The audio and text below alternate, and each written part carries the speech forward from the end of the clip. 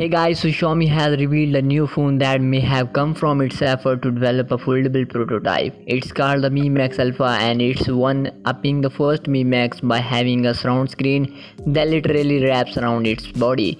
Company says its screen to body ratio is 180% and the parts not covered by a display. The top and bottom of the phone, in other words, is made of aero-grade titanium that's apparently lighter than stainless steel.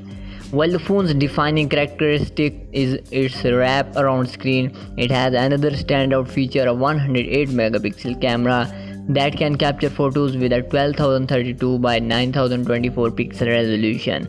That means it will be able to make the same quality of pictures medium format cameras are capable of. It also has a 12 megapixel ultra wide camera with 1.5 cm super macro photographic capabilities, as well as a 12 megapixel telephoto lens with 2x optical zoom and dual PG focus. But it doesn't have your standard front facing camera because it doesn't need one. Its rear camera is still in front of the screen after all.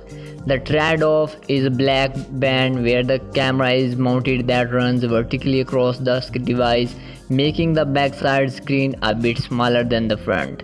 Since the phone is almost all screen, it also doesn't come with physical buttons and has pressure sensitive side instead.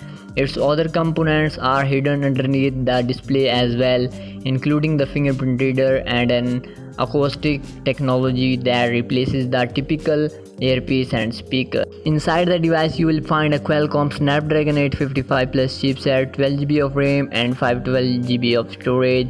It already has 5G radio bands for all three major carriers in China and comes with a 4050 mAh battery with 40-watt fast charging capability.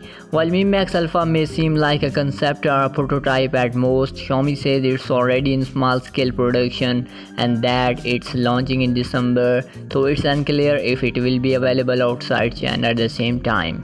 You may want to ready your wallet if you are interested because it has a rather hefty $2,810 price tag, making it even more expensive than the Samsung Galaxy Fold.